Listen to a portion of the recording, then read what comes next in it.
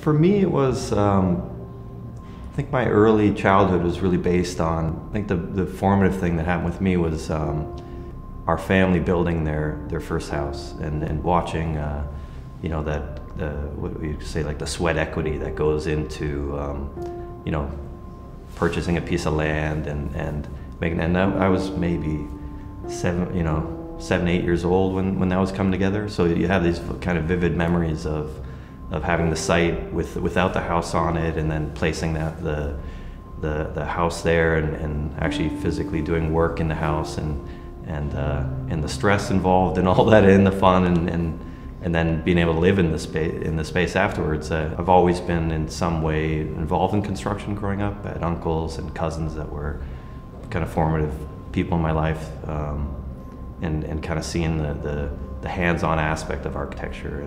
And then you always like to draw as an architect and have that creative side too. So it seemed like a good match for me in terms of a profession, even though when you're a young kid, who knows what architecture actually is and how that works. So, middle of high school, making that decision. And I think it was more of a, I'm originally Canadian, so grew up in Kitchener, Ontario, just outside of Toronto, and the school system there, you kind of had to make selections before, in the middle of high school, what your electives would be going into university and stuff. So you start narrowing down what your options are. But, I loved art.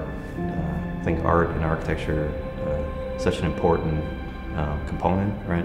Having a beautiful space, but having an object or a painting or something that lives inside of it is, it cranks the architecture up one more step.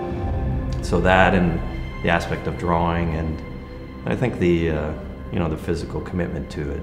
When early on the construction jobs that you'd work as a young kid was literally take this pile of gravel and move it with this wheelbarrow to the backyard, right? And that was like a Saturday for me, right?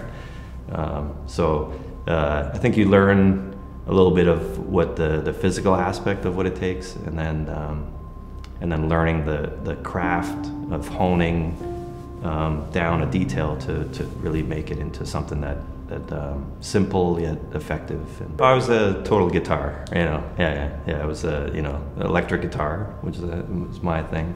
Played in a band, but yeah, music.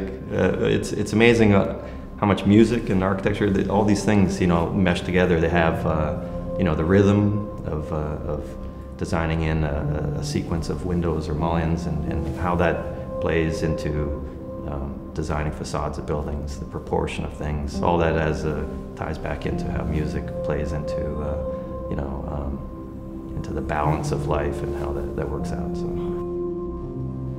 It was truly a pleasure speaking with Michael from MdeAS Architects. Thanks for watching AL13 Showcase, featuring architects in your city doing their best work to make your city a better livable place. If you enjoyed this video, make sure to give us a like, tell us what you liked about it in the comments, and for more weekly content, make sure to hit subscribe.